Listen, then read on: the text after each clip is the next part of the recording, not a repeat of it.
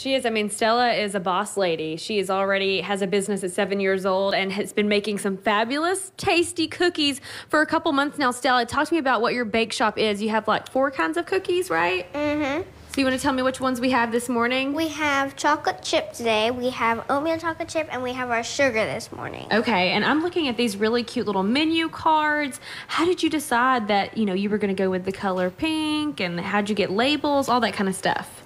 Well, I mean, I really like the color pink, and I thought it would look good with the boxes and the cookies. And I just really like it.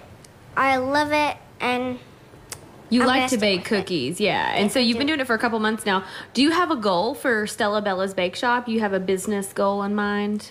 I really like horses, so I might get a horse. So you want to save up some money to buy a horse. What kind of horse? I really like Clydesdales. Where are you going to put a Clydesdale? I have no idea yet. But you have been thinking about this for a while. You even know what you would name your Clydesdale. Yes, his name would be Larry. So, okay, how many cookies do you think you'll have to sell to afford a Clydesdale? I bet 2,000? No, probably more than that. We might have to bump up the prices, right? Yes. But first we're going to try these cookies. What's your favorite cookie? Oatmeal chocolate chip. So that's this one. So, okay, so you pick yours and I'll pick mine. So which one should I get? This one right here, maybe? Yeah. You said that the oatmeal chocolate chip is a good one for breakfast. Why do you think so? Because it has oatmeal in it. Uh-huh. I think they're really good. That is really good, Stella. You were picking out the perfect chocolate chip cookie, too. Which one was perfect to you? This one. Why was that? It looks gooey and buttery. Gooey and buttery? Okay, that's pretty cool. How should people make orders if they want to buy some Stella Bella cookies? On the cards we have our Instagram. Okay. And everything else, all the information you need. That's awesome. I heard that you came up with a business plan and you were going to do like something kind of like Target pickup. So you could just bring cookies out to people who come to your driveway, that kind of thing. How long did you think about that business plan before your mom said yes? Maybe a couple weeks Yeah. or so. How'd you finally convince her? Did you bribe her? No.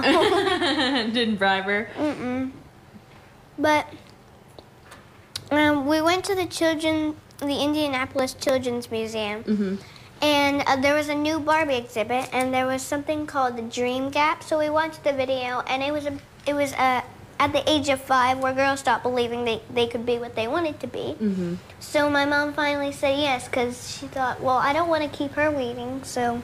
And do you think that you're living your dream right now, starting a bake shop? I do too. That's pretty cool. You can head over to Stella Bella's Bake Shop Instagram or on Facebook.